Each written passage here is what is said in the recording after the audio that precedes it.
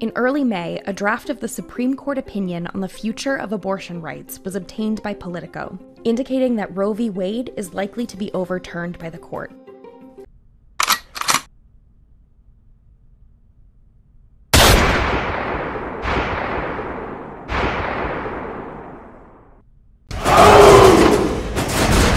Welcome back to the Lockoutmen podcast show.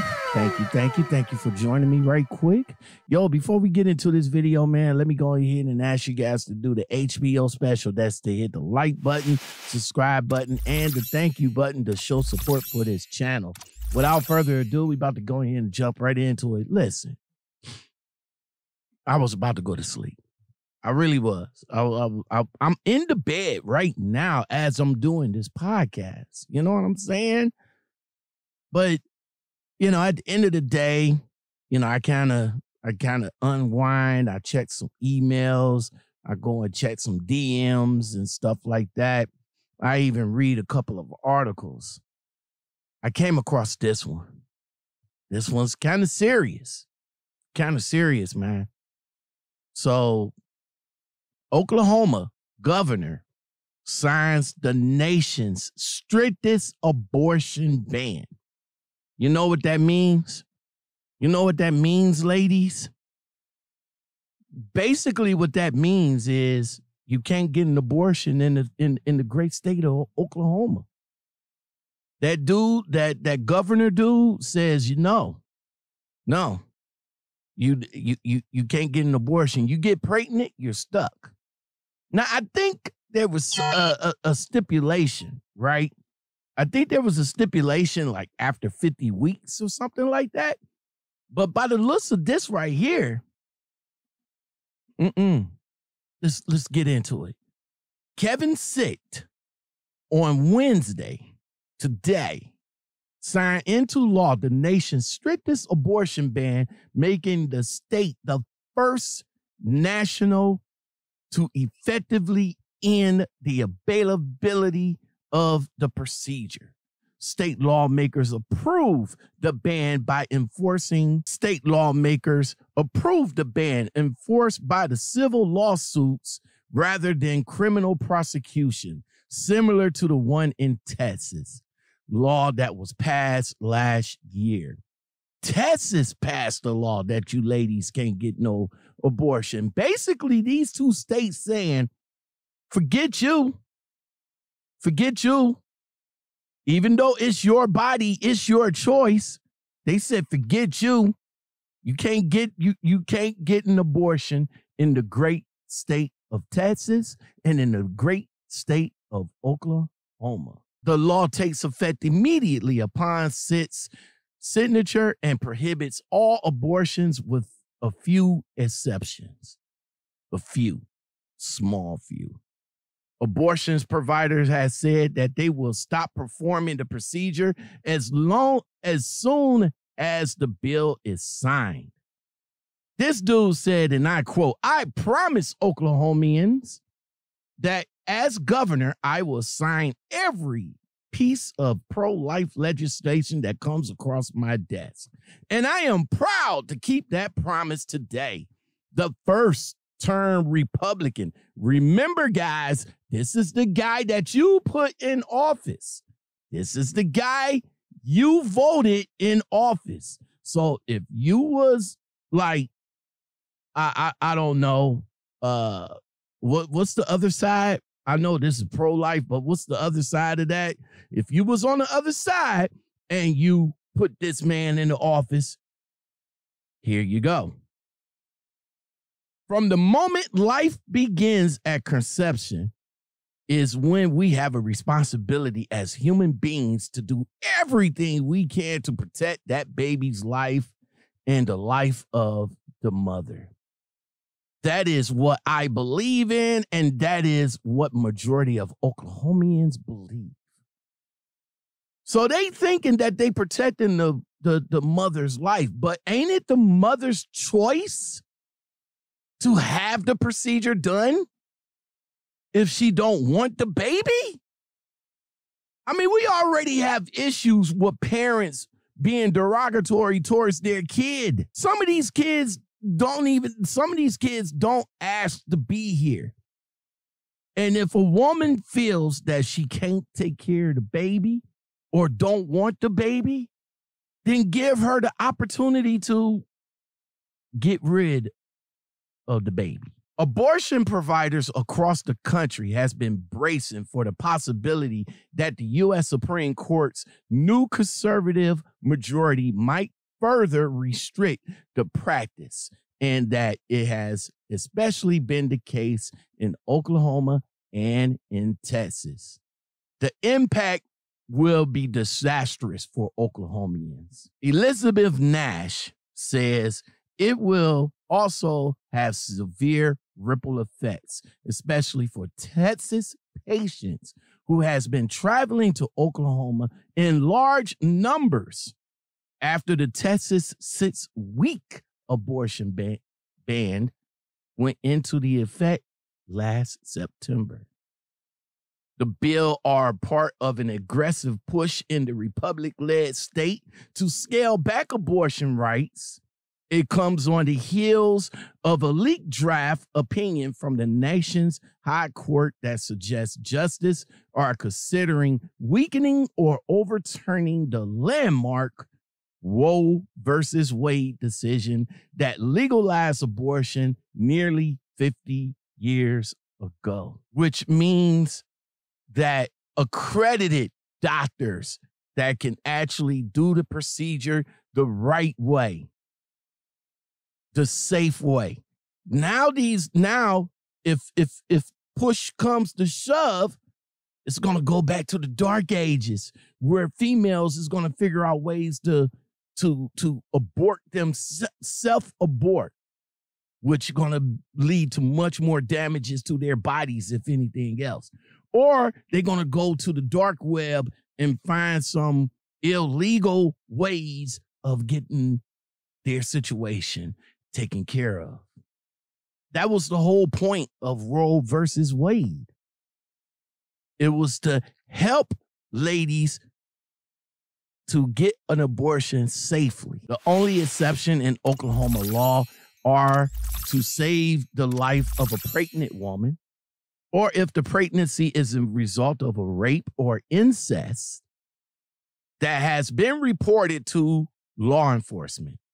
The bill specifically authorized doctors to remove a dead unborn child caused by spontaneous abortion or miscarriage, or the removal of an eclamptic pregnancy, a potential life-threatening emergency that occurs when the fertilized egg implants outside the uterus, often in the fallopian tube and in early pregnancy. See, now you guys gotta, fellas, I'm telling you, ladies, I'm telling you, if you don't want it to happen, make sure y'all do some protection, man, because if you're in the great state of Texas and in the great state of Oklahoma, you're going to have to fly out of those states to a state that can perform the abortion. And don't forget about the cost. By them doing this, it's most certainly going to jack up the price of abortion. The law does not apply to the use of the morning after pill, such as Plan B or any other contraption. 2 of Oklahoma's 4 abortion clinics already stopped providing abortion after the governor signed a 6-week ban earlier this month, with the state's 2 remaining abortion clinics expecting to stop offering services. It is unclear what will happen to women who qualify up under the one exception.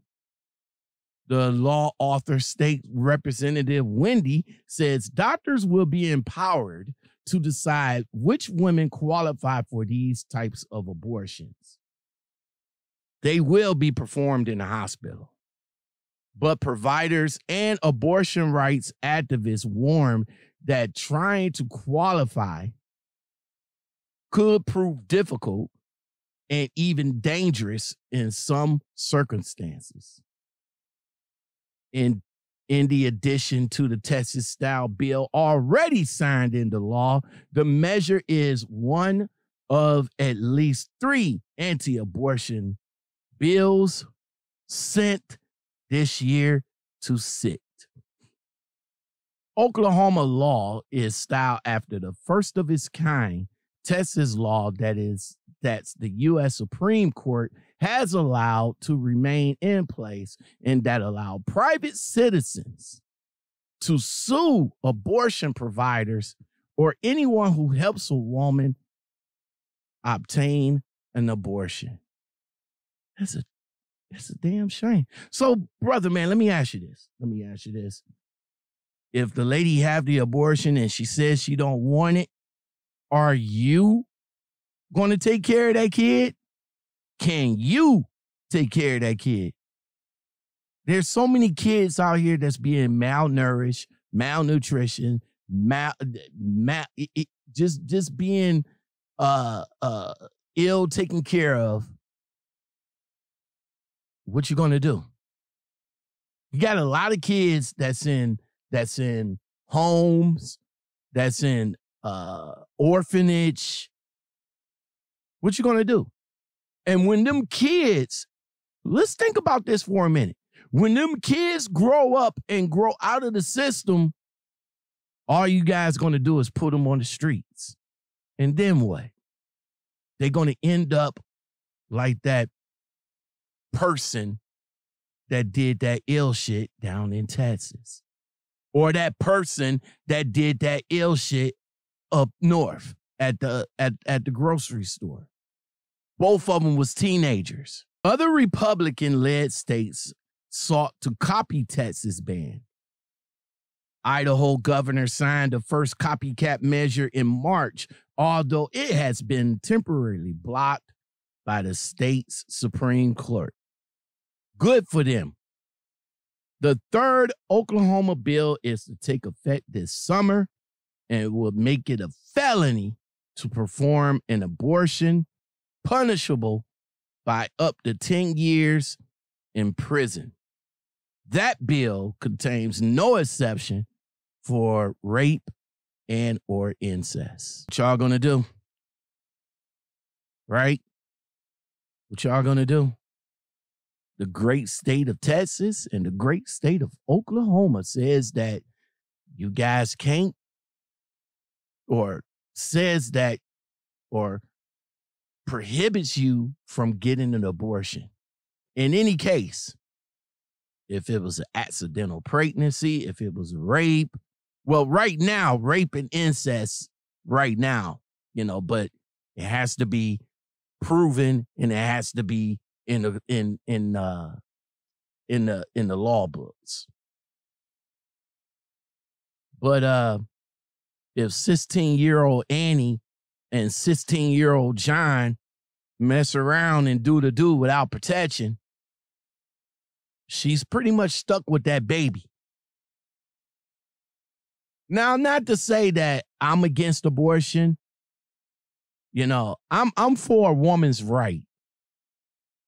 She said, hey, look, I can't have a baby right now. It's too much pressure on me right now. I can't do it. Well, if that's the case, get an abortion.